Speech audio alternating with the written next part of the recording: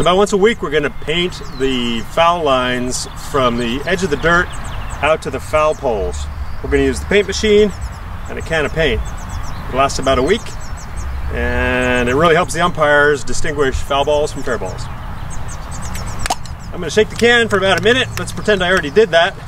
And this nozzle has a plane to it that you want to align.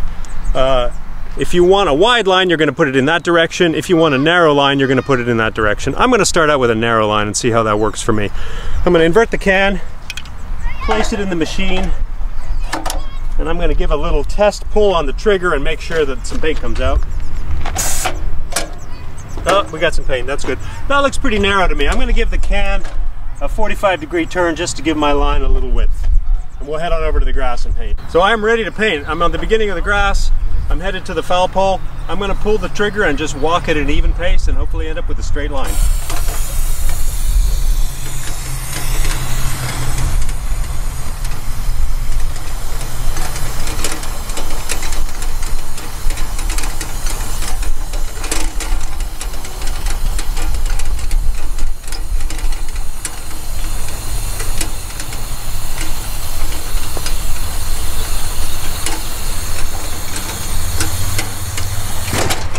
And that's all there is to it.